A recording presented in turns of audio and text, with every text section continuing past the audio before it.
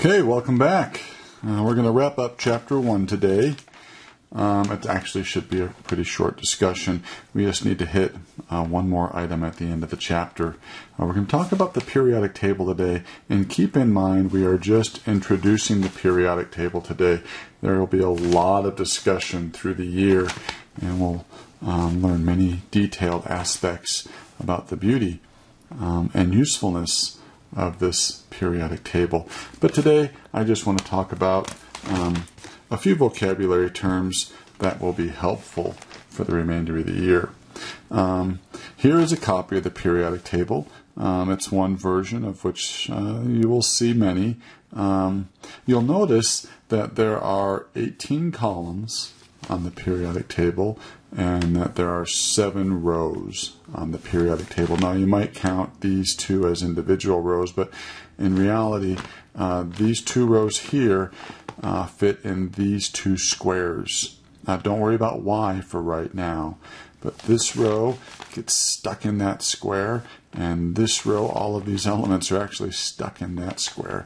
So we have 7 rows and 18 columns. Now, you'll often hear me use the word group or family when I refer to the periodic table. Now, when I use the term group or family, keep in mind that these are the vertical columns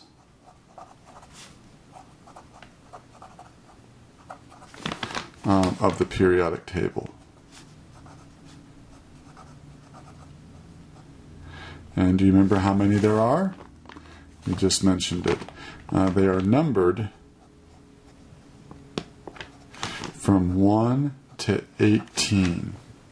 So let's take a look here. Now the numbering system on this periodic table is a bit outdated. The modern numbering system is group 1, then this is group 2, then we have group 3, 4, 5, 6, 7, 8, 9, 10, 11, and 12. Then this is group 13, 14, 15, 16, 17, and the last group on the periodic table is group 18. Now many of these elements, if I point to a symbol, you should know their properly spelled name. For instance, if I pointed to this element right here, Cr, you should know that that's the element chromium.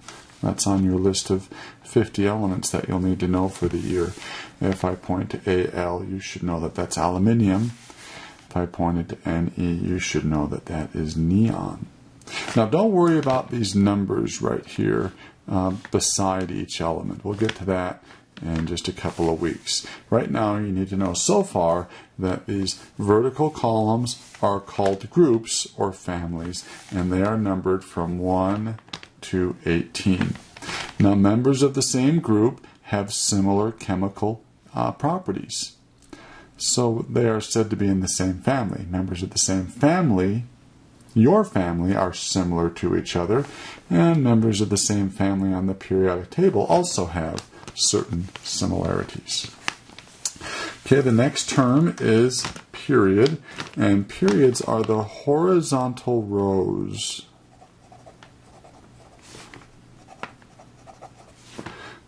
of the periodic table. Now they are also numbered. They are numbered from 1 to 7. So there are 7 of these rows, or 7 periods. It begins with the first period, which contains the element hydrogen, and all the way across here to the element helium. Then we have the second period with lithium, beryllium, boron, carbon, nitrogen, oxygen, fluorine, and neon. The third period, which consists of sodium, magnesium, aluminium, silicon, phosphorus, sulfur, chlorine, argon. Then there's the fourth, the fifth, the 6th, and the 7th periods. Now keep in mind, these 2 rows at the bottom fit in this square and this square. So these elements are all a member of the 6th period, and these elements are all a member of the 7th period. Now, for metals, I don't really want to define what a metal is right now. I just want you guys to know where they are located on the periodic table. So the metals are located at the left and the center of the periodic table. Now there is one exception to this. Hydrogen is not considered to be a metal. Hydrogen is a non-metal. So, if on your periodic table in your notes you were to draw a line underneath the element boron, and we'll make a little staircase here. Looks just like this. Hopefully that's showing up well on the video. This line separates pretty much the metals on the left from what we call the non-metals on the right. You'll notice that there are many more metals on the periodic table than there are non-metals. So metals are these on the left and center, and these two rows at the bottom, remember, the lanthanide and actinide series, these are all metals. So they belong on the left-hand side. Non-metals are located on the right side of the periodic table. We'll say at the right side of the periodic table. So here's our little staircase, and these elements here to the right are considered to be non-metals. Now, what about these that are right on the staircase? What do we call them? Well, these are called the metalloids. It turns out that metalloids are tweeners. They have properties of metals and non-metals. So the metalloids are found between metals and non-metals.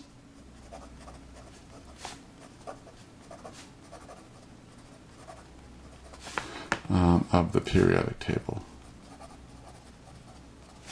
Okay, now there are some exceptions. What I'm going to do is I'm going to identify the metalloids. They are boron, silicon, germanium, arsenic.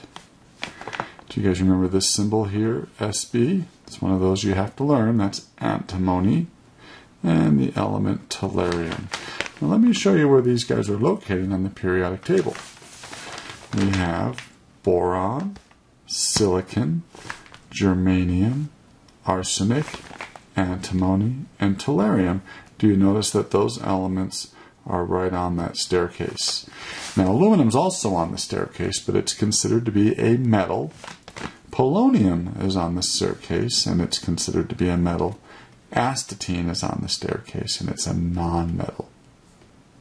And so generally speaking, the elements located on either side of this staircase are metalloids, with a few exceptions. Now, before we quit, I want to talk about a few other aspects about the periodic table and vocabulary terms we'll be using quite often. This last row on our column on the periodic table, group 18, these are all gases, and they are all chemically unreactive for the most part. Since they don't react with anything at all, or very easily with anything at all, we call them noble. So group 18, the members of this group are known as the noble gases. Helium, neon, argon, krypton, xenon, and radon. They are the noble gases. Group 17 contains a group called the halogens. Let's see if I can fit that in there. The halogens. Now that includes fluorine, chlorine, bromine, iodine, and astatine. Those are the halogens. And that's just a common name for group 17. Then if we jump all the way to the left side, this first group, with the exception of hydrogen, so starting with lithium, these are called the alkali metals. Lithium, sodium, potassium, rubidium, cesium, and francium. So the group 1 metals are called the alkali metals. Hydrogen is not a metal, so it's not included in that name. And the last group that has a nickname is group 2. It consists of beryllium, magnesium, calcium, strontium, barium, and radium. These guys are called the alkaline earth metals. The alkaline earth metals. That's group 2. So we have group 18, they're known as the noble gases. Group 17 are known as the halogens. Group 1 metals are known as the alkali metals. And group 2, they are known as the alkaline earth metals. Okay, now hopefully that's enough to get us going with the periodic table. There are many other aspects of the periodic table that we will learn, and we'll spend lots and lots of time throughout the year discussing the periodic table and its beauty as well as its usefulness. But we'll stop there for the day. We just wrapped up Chapter 1. You guys should be very familiar with that vocabulary. We're going to begin Chapter 2 with our next video. And Chapter 2, let's see what we're going to be talking about. Oh, we're going to be talking about measuring and calculating. So chemistry is a quantitative science. That means we get to do a little bit of measuring and we get to do some math. Now, don't be too intimidated by the math. The most math we'll do in honors chemistry is going to be Algebra 1. So you shouldn't have much of a problem with that. But Chapter 2 will be in our next video. Hopefully you'll enjoy that. Hopefully you'll have a calculator by then. You'll need a good scientific calculator. Make sure it has an EE or EXP button. And let's see what else we'd need for that. Maybe a Y to the X button. And eventually we'll need a log and LOG button. So make sure you get a hold of that before the next time we meet. Alrighty, have a great day. Bye-bye.